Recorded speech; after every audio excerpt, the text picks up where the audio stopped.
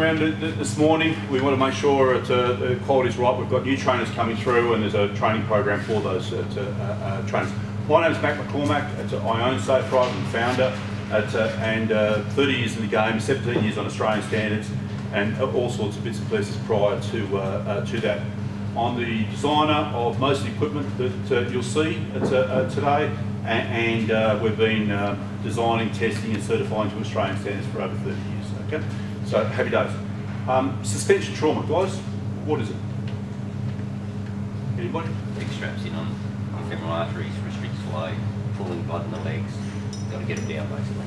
Basically, terrific. So what's the problem with pulling blood in the legs? No circulation. So it doesn't go to the head. Yeah. As soon as we don't get oxygen to the head, you pass out, and then it can become fatal, so which is a bad thing.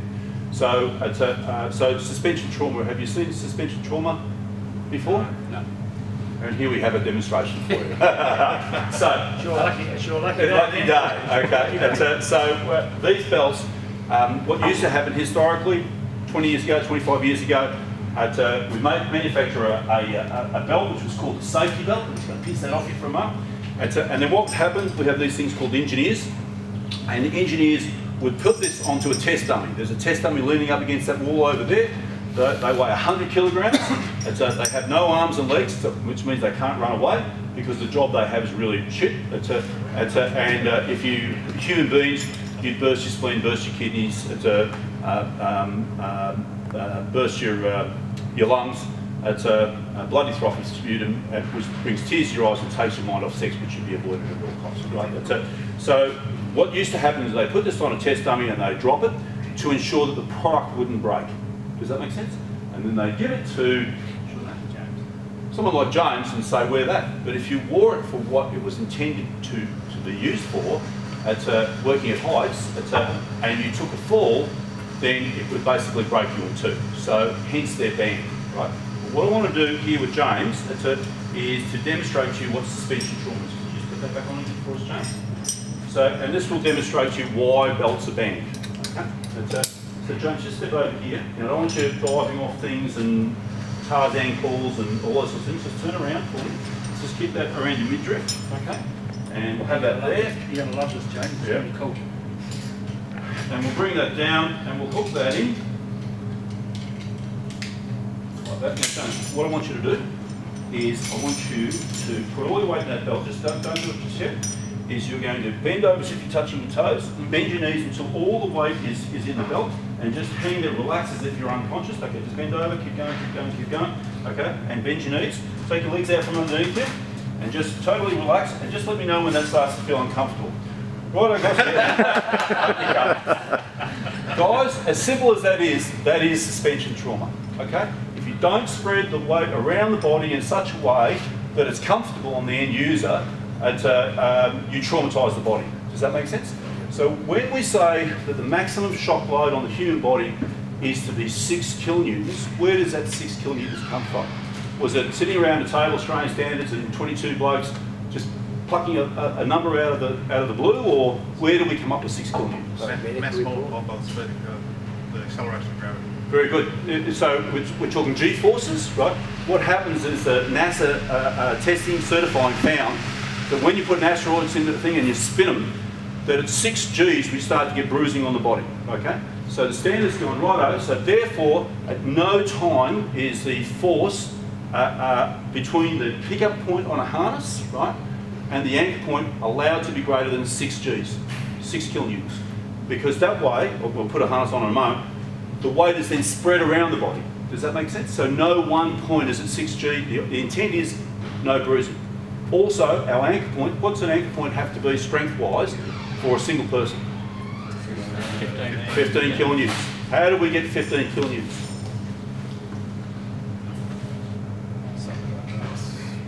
If you don't know, that's right, because it means we justify our existence today, right?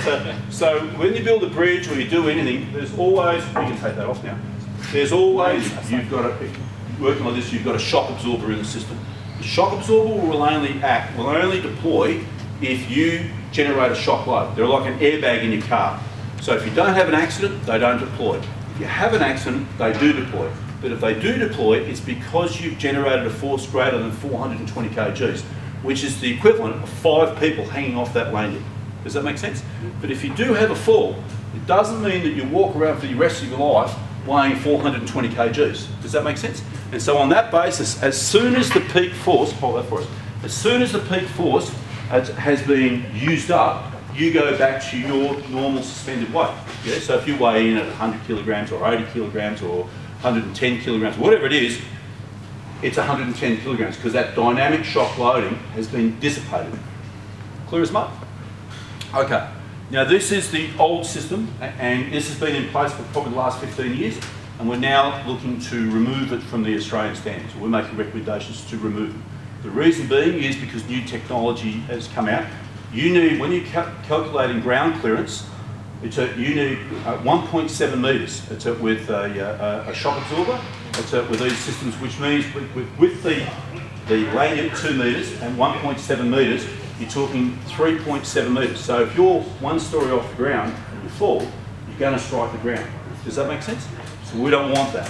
We don't want people to fall in the first place. This bloke here, see here, I've got a 2 metre lanyard attached to a shock absorber. We've taken the heat shrink off the shock absorber so you can see it. Does that make sense? And we're going to drop the 100 kilogram mass to 2 metres, and you'll see, what I want you to do is watch how quickly this dummy disappears from here and reappears down the bottom. We also want you to watch the shock absorber to see how the shock absorber reacts, and what you'll also see is when the dummy bottoms out at the bottom, there's not a whiplash, okay? You know, if there was no shock absorber in there, it'd be like a rubber band. You pull it back, let it go, that's stored energy, and it would want to fire forward. In this case, what happens is the energy is used up, and the dummy will stay at the bottom. What we've got here is a tag line. We use tag lines for rescue recovery. So if we're working on an oil rig and we've got the ocean below us, it means we can't get an EWP in after a rescue to conduct a rescue, after a fall to conduct a rescue. Does that make sense? So what we use is a tag line, and we've got a portable winch system to be able to recover the person back up to the work deck. Yeah? So this unit is going to fly through here, so don't put your hands anywhere near this, and this dummy is going to disappear from here down the bottom. So what you're seeing is, as per Australian standards 891.4, which is selection, use and maintenance, okay? 891.1 covers us, the manufacturer, what we need to do to ensure this harness complies with Australian standards. But that's a test, a strength test for the harness, and then for the lanyards, it's a performance test to make sure that force doesn't go above 6 kilonewtons. So when you put the two together, you have a harness which won't fail and a lanyard which won't allow a force greater than 6 kilonewtons.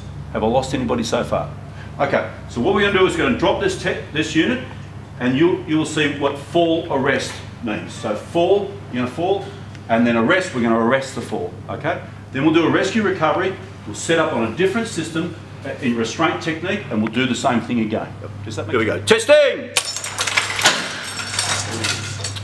So guys, the shock load in that was about 4.2 kilonewtons, right? Would anybody here recommend this as a work method in your workplace? Yeah, you're looking like you've run down there. Hey? If you struck the steelwork on the way down, you could be impaled, seriously injured, or dead.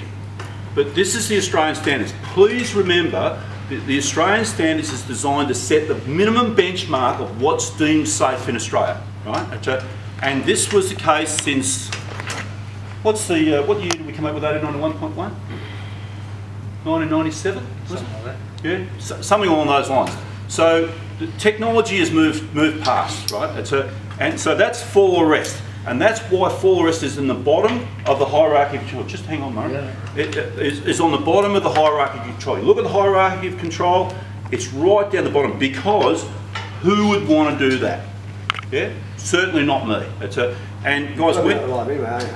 Sorry, what? You're probably not alive down in there anyway, are you? Well, you see, back in the day, we went, that's great because the lanyard didn't snap, the person didn't hit the ground, and we've dissipated the fall, you know, it's the shock load. But now we're going, why would you want to do it in the first place, right? It's a craziness. Now, what we've done is we've engaged the tag line. So this is a portable winch. if you're doing confined space or whatever, and you've been using the old winches, which is hand over hand, we'll demonstrate the new electric winches to you. And this is a tagline, and that's 100 kilogram mass coming up. So as that's coming up, we demonstrate this is a type 1 device. It moves up and down the rope. No, too many moving parts. I'll wait until a test dummy has come back up again. Now, did I mention to you before why our test dummy has no arms and no legs?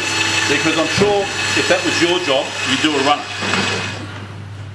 Now, guys, can I also point out while we're going through this, with this test dummy, we can generate any form of shock load that we want. Does that make sense? Simply by allowing the dummy to fall further.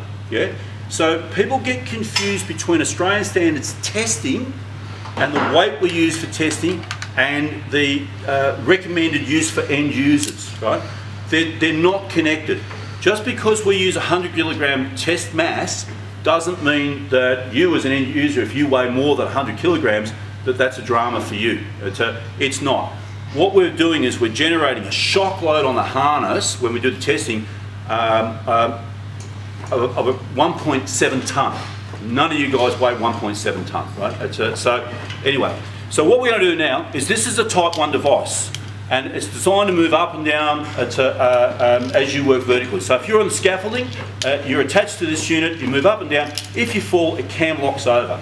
Now, so what we want to do is work in restraint technique because it is at the top of the hierarchy of control for harness-based work. Yeah, for harness-based work. What we've got in here is a double system. So here we've got both a shock absorber and we've got a rescue recovery system.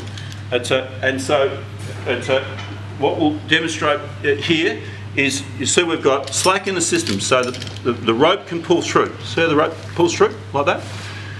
Here's our shock absorber. Can I have the tape measure, please, Murray? That's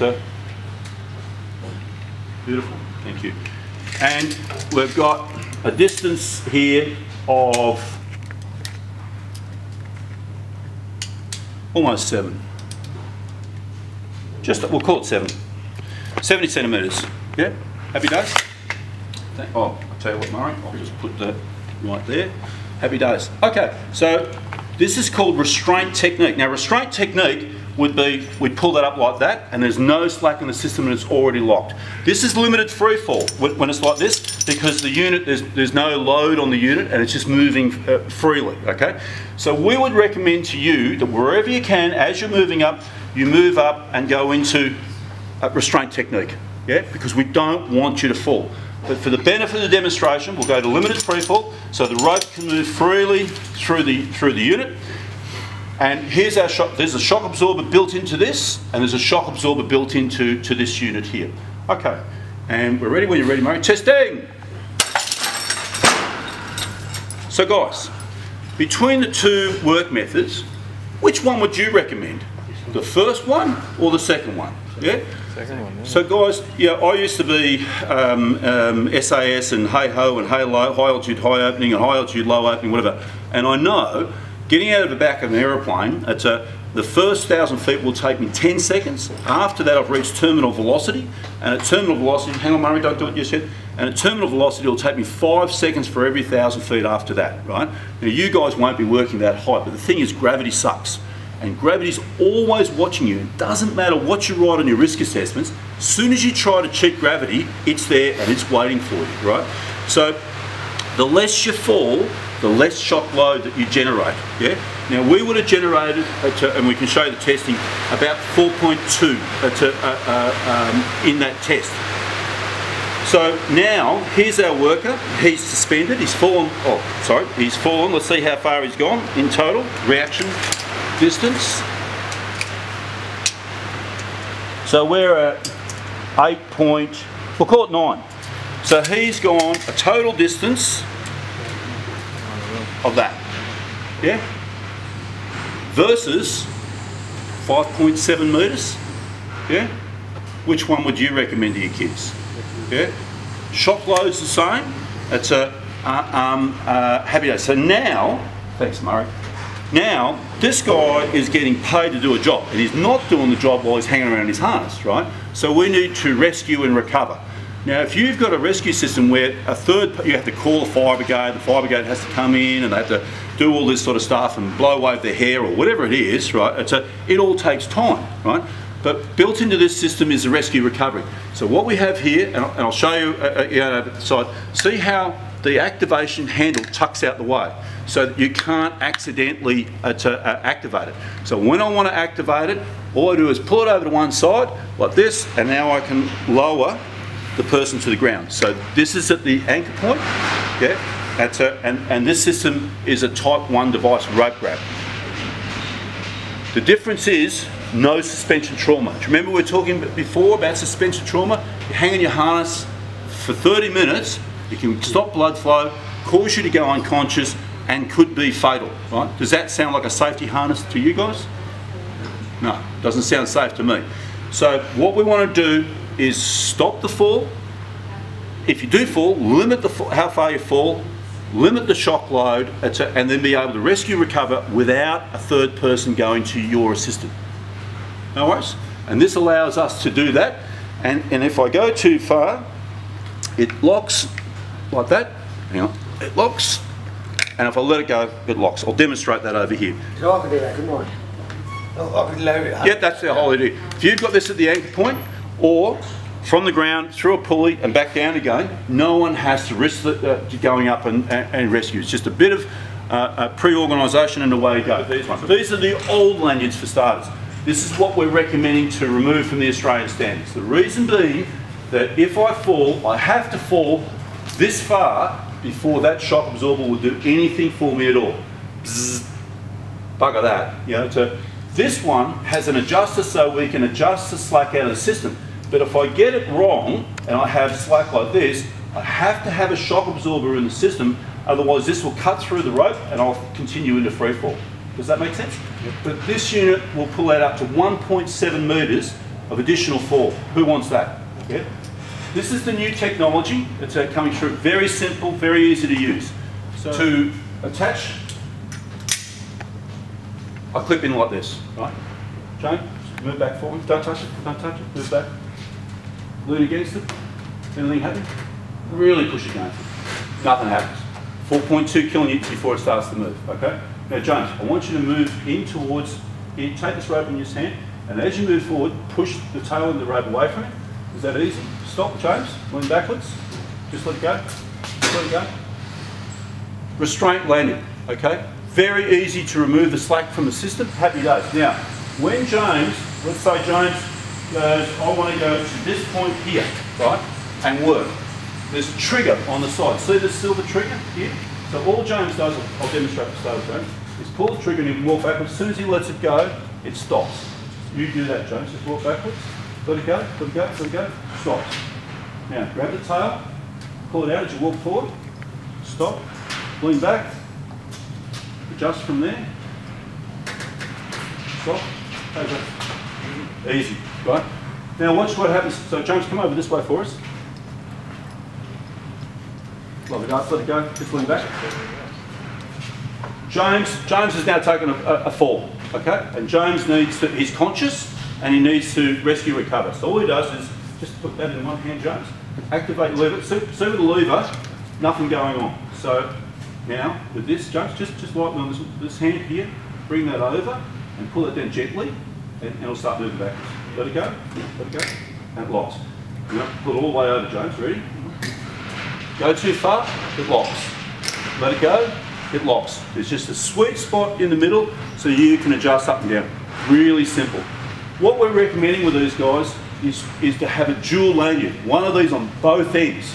What it means is if James falls and he's conscious, he can rescue himself or rapid response. If he's unconscious, it means the other end can be activated without somebody going over the edge to do rescue recovery. Does that make sense?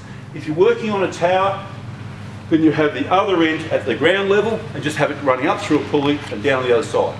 If you're climbing the tower, you just put your type 1 device on the other side and it's hands-free as you go. Really, really simple, easy to use. No drums? In the loaded mode, the trigger is not functional then? No. So if I go like that, I'm trying to lift my whole body weight with the finger. Yeah? And it's like driving a car. would you drive a car down the wrong end of the freeway? It's no, and if you would, it's you're unsafe. That's right. So you'll go through this today, guys. So like anything, it's up to you what you choose to use when you're working at heights. From our perspective, as a training organisation, we're demonstrating to you the different equipment that's there, both the old equipment and the new equipment. What you choose at the end of the day is entirely up to you. What we recommend is we don't want people to fall in the first place, so we want restraint technique. This equipment, if you use it incorrectly and you have slack in the system, like that, and you fall, the unit automatically shock loads and takes it out. I remember when credit cards came out, and everyone used to have bank books. And people go, oh, you know, they're trying to give away credit cards. People go, oh, no, I'm familiar with bank books. Certainly we were there when we outlawed belts and moved into full body harness. And the uproar from blokes, oh, you've got to change things and blah, blah, blah. Could you imagine trying to change people back from full body harnesses to belts now? No way in the world. So, credit cards to bank books? Yeah, or from credit cards to bank books. So as the new technology comes through, we'll demonstrate it on our courses. We'll run you through it. The whole aim is, you're not here because we want you to fall, we want you to be safe. If there's risk of a fall, harness up, work in restraint wherever you can. If you do fall, be able to rescue and recover so that suspension trauma doesn't affect you. If you take a fall, you want to go the least amount of distance as possible because you don't want to strike the steelwork or anything on the way down. Next, James. Guys, if I get James to attach to this, hang on 1 minute. If I give this to James and there's not an extension strap, and I go hook onto this, and James leans over and he hooks on. James, what do you reckon? You hooked on? I reckon you hooked it on there. You reckon I'm right. So if you don't know whether you're hooked or you're not hooked, okay? So with an extension strap, it means that you can see what you hook onto, and you know you're secure. Yeah. Now I'm going to take this extension strap out for a moment. I'm going to go straight to the rear D, and there's nothing wrong with that as long as it's on. But the thing is that James doesn't know, he can't see, right? So what I want you to do here, James, is just stand up on this. There we go. Stand up. I'm just going to lock this off for a second. Okay. And now just bend your knees and come down so you're suspended in the harness. Feet off the thing up. Okay. Who do you know that works in industry, it works in anywhere where they attach to the rear D, other than construction? Have you ever seen a mountaineer or a tree lopper or a rope access always in the front? Why? Well, it's obvious. James, without standing up, wants you to get down from there. The reality is you can't. And if you're using something like this, you can't because you can't activate it. And this is where the suspension trauma issue comes in. Yeah? So, and inertia reels are great because inertia reels are great because they automatically remove the slack from the system, right? So what we recommend now is you use one of these and attach to your inertia reel from the front wherever you can, guys. Because if you fall and this unit locks off, it means you can rescue and recover yourself and you're not relying on somebody else. Yeah? No, James. All good. Thank you very much for demonstrating today.